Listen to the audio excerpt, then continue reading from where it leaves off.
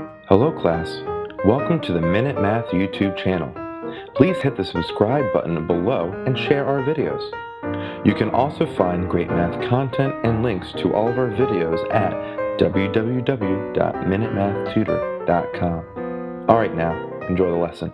Hi, I'm Sean Gannon, and this is Minute Math, and today we're learning about one-step equations with integers. We'll solve each equation. If I was given this equation, n minus 29 equals negative 53. We want to get n by itself. It's being subtracted by a 29, so I want to bring that over to the right. Opposite of subtraction is addition. So I'm going to add a 29 over the equal sign to both sides. 29's cancel on the left, giving me n by itself. Now, negative 53 plus 29 is a negative 24. And so my final answer here is just n equals a negative 24. Quick recap, we're given n minus 29 equals a negative 53, and we have to solve for n. I add 29 to both sides. That got me n by itself. Negative 53 plus 29 is a negative 24. So again, final answer, n equals a negative 24.